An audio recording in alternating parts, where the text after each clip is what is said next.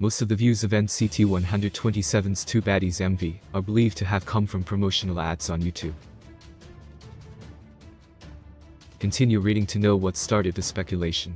On September 15 at 6 p.m. KST, NCT 127 pre-released the music video for Two Baddies, the title song of their new studio album of the same name, which was dropped the following day. A hip-hop dance track, Two Baddies talks about running forward while keeping one's focus on their own principles. The MV for the song features various computer graphics, flashy lighting, and more. NCT 127's Two Baddies MV has accumulated 75 million views on YouTube and almost a million likes as of this writing. But recently, there have been discussions on the number of views of the MV, mostly coming from promotional ads.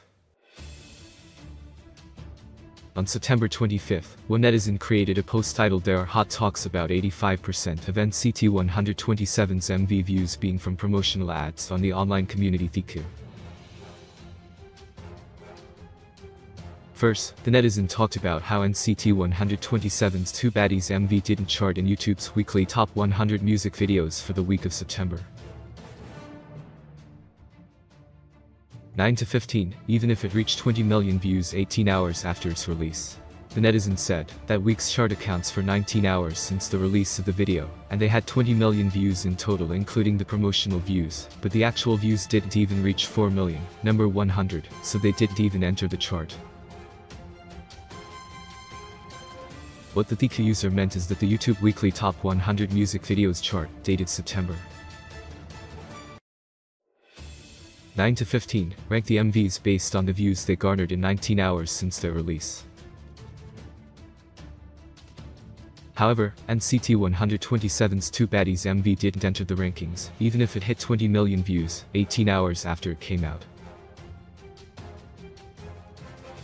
The MV that took number 100 in that week accumulated 4 million views, hence, the netizen believed that the actual views of Two Baddies didn't surpass 4 million. Second, the netizen pointed out the number of views that NCT 127's Two Baddies got in its second week of release, based on YouTube's weekly top 100 music videos for the week of September 16 to 22. In this week's chart, the calculation does account for the first day of release, TN, which was counted in the previous week, but accounts for a whole week, and they only got an additional 8 million views. Accounting the promotional ads, their total views were 65 million views. They added, until 1 o'clock this Friday, their real views were around 12 million, while their promotional views totaled 65 million. On the YouTube Weekly Top 100 Music Videos chart, dated September 16 to 22, NCT 127's Baddies MV debuted at No. 21 with 8.17 million views garnered in its first week, excluding the day of its release. At the time the MV entered the chart, it already had 65 million views. Therefore, the netizen speculated that NCT 127's Two Baddies MV views mostly come from promotional ads, 82% to 87%. As of press time, the Thiku post has surpassed 82,000 views and over 1,200 comments. Other netizens who saw the post have different opinions, as usual. One netizen commented that NCT 127's biggest fandoms are in Korea and China. However, since China is blocking YouTube, the group only have Korean and overseas SM fans. And this is why their views are low.